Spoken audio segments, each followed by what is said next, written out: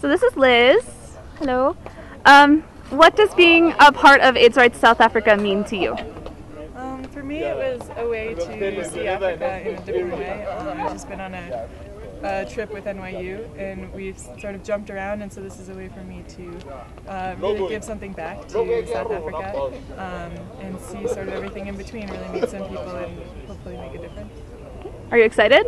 I am. I'm very excited. Are you nervous at all? I'm very nervous too, yes. Do you have anything else you want to say for the camera for folks back home? Still alive, so yeah, we'll see how it goes. Pretty excited. Can't wait to see what happens. All right. Thank you very much.